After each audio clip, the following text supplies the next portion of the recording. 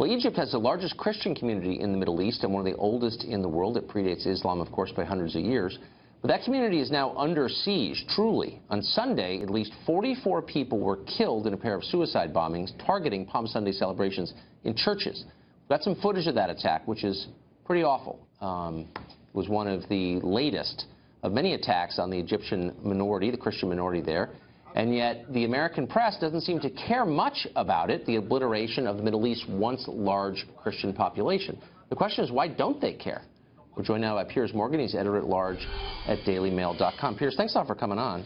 So you sent out a tweet right after this saying, this will not get the attention of massacres in Europe, but it should. Why won't it, do you think? I think, unfortunately, you know, if it happens in the Middle East, this kind of atrocity, it just does not seem to attract the kind of media attention in America that it would if it happened, as we've seen in the attacks in Sweden the last few days, in London 2 weeks ago. I was there for that. Huge attention in the American media. You know, in Paris, in Nice, these get huge attention.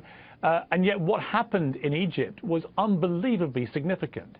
You know, if you look at what ISIS really stands for, what they are carrying out now in the Middle East and in Egypt in particular is a kind of genocidal attack on Christians and Christianity. They want Christianity eradicated.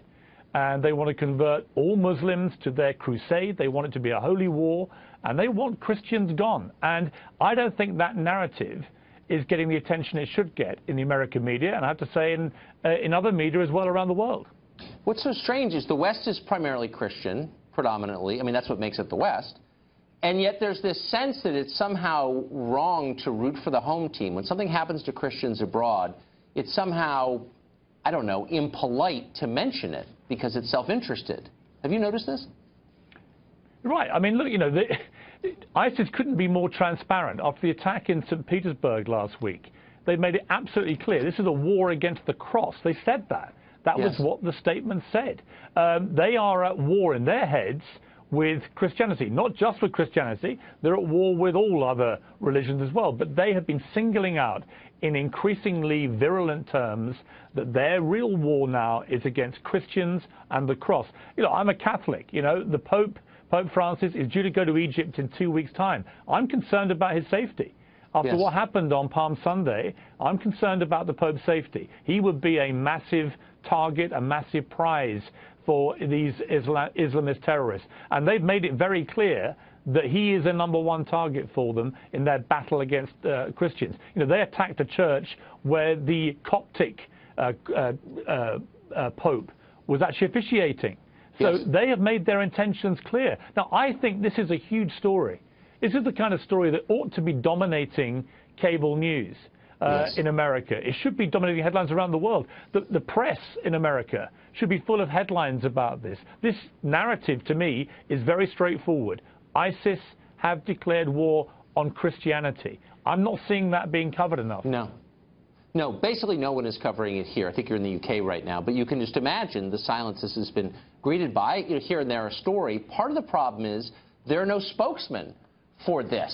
So if almost any other group was under attack, you would have people calling up TV stations and saying, put me on, I represent this group. Where are the leaders of Christian churches in America, in the West, stand? I mean, I don't want to single anyone out by name, Archbishop of Canterbury, but like, where are they? Why aren't they saying something? Well, I couldn't agree more with you. And they're very quick, these leaders, to come off and get on the airwaves and talk about other atrocities. You know, when a handful of people were killed in London, I was there. I worked literally 500 yards from Westminster Bridge. So I was there within hours of that happening. And I was struck by the immediate race by religious figures to come and talk about this in public. But where are they now after what happened in Egypt? Why is that not deemed to be hugely significant to them? The death toll was far higher. The number of wounded was far higher. And yet it seems to be, in the eyes of the global media and global religious leaders, not to be as important as these kind of wannabe jihadis that we're seeing, who probably spend too much time on the internet getting into trucks and mowing people down. Well, yeah, they're dangerous people and they're hideous atrocities, and obviously our thoughts go with the people that they kill and maim and the rest of it. But actually what happened in Egypt, to me, with these attacks on these two Coptic churches, was hugely more significant in the overall war. It looked very tactical by ISIS. It looked like they'd sent in highly trained people to do this. And it looked a far more coordinated part of a much bigger plot by them to take on Christianity, as was the attack in St. Petersburg. They said it, like I said. They said this was an attack on the cross. But again, the coverage of St. Petersburg, the coverage in Egypt, not as high as the coverage of a handful of people being killed in Sweden and London. And I ask simply, why? I think that's, thank you for being such a clear voice in this. Not to mention the Christians in Iraq who have basically been exterminated. Piers Morgan, editor-at-large, dailymail.com. I appreciate it. Thanks, Tucker.